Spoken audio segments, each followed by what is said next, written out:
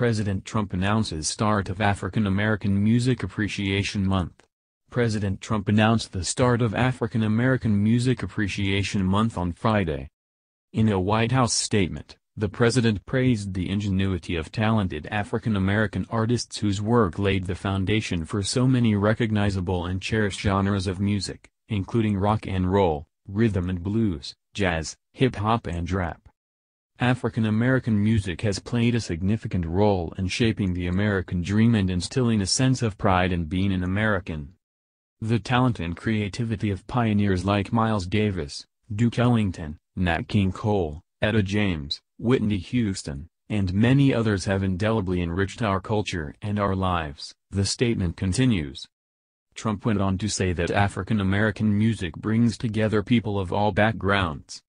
Our nation is indebted to all the African American artists whose music fills our airways and our homes, lifts our spirits, and compels us to think, dance, and sing.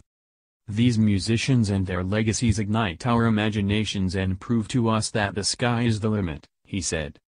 He then called upon public officials, educators, and all the people of the United States to observe this month with appropriate activities and programs that raise awareness and appreciation of African American music.